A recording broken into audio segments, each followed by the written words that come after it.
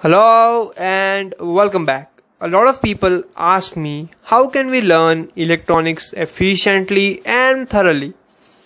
Well, the best possible answer to this question is books and practical knowledge, or some alternative like practical books. So in this video we will talk about 5 books that every electronic enthusiast, hobbyist as well as engineer should read. So let's get started. First book on our list, and my personal favorite, is called Practical Electronics for Inventors, written by Simon Monk. For every electronic engineer, basics play a crucial role while designing their circuits. The best thing about this book is that it starts from voltage, current and even atoms and covers everything until microcontrollers and microprocessors. As well as this book explains every electronic component practically. For example, the real-life model of resistors, capacitors and inductors, which is never taught in colleges. I highly recommend you all to read this book at least once if you want to excel in electronics. Second on our list is The Art of Electronics, written by Paul Horowitz and Winfield Heal. Both are Harvard graduates, as to mention them. This book is a bit higher or a bit more than basics, but the best book I have ever read. It builds a strong foundation and creates a strong base into electronics, and a must-read one. It covers every practical aspect. The best thing about the books I mentioned is that they cover the practical aspect of electronics.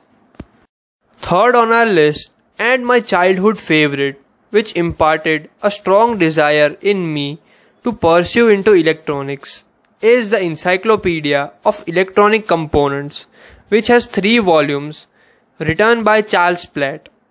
The first volume covers power, electromagnetism and discrete semiconductors. For example, resistors, capacitors, inductors, switches, encoders and relays, etc. Second volume covers integrated circuits, light sources, sound sources, digital logic, etc. And the third volume covers sensors and sensing devices like location, pressure, proximity, orientation, etc. Fourth on our list is Electrical Engineering 101, written by Darren Ashby. This book covers most of practical aspects as well as how to design a verified product. This book also includes a section called Troubleshooting, which is the most important when dealing with practical electronics, where there are tricks to debug any system or any circuit you need. Fifth and the last on our list is not merely a book but a practical aspect of learning electronics.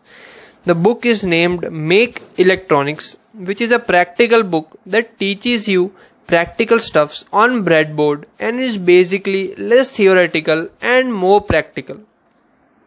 But one advice, the theory you read is as important as the practical you perform.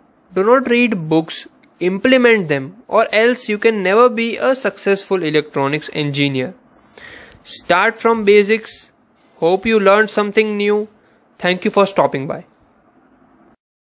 Oh wait, do not forget to hit the bell icon and subscribe to my channel for more videos like this, as well as share this to as many people as possible.